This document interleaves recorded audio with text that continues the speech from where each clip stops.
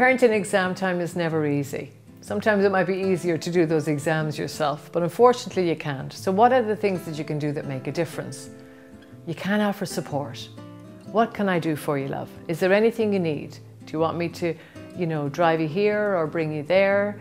Do you need a grind in any particular topic, etc.? They need this support.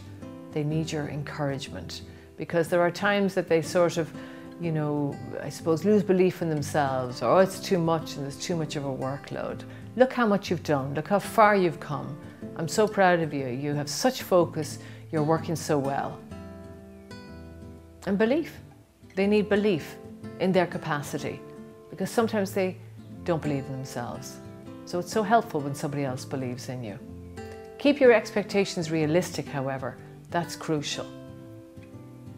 See the efforts that they make, because we know when we see effort, we get more effort.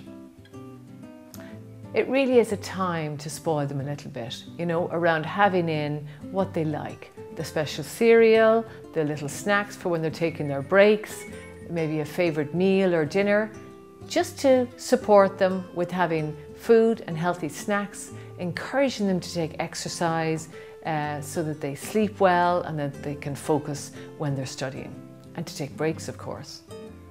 And finally, and most important, to recognise that this exam is not a prophecy of their future lives. And the most important A is an A, interestingly, in emotional health. So to wrap up, what can parents do? They can encourage, they can believe, they can support.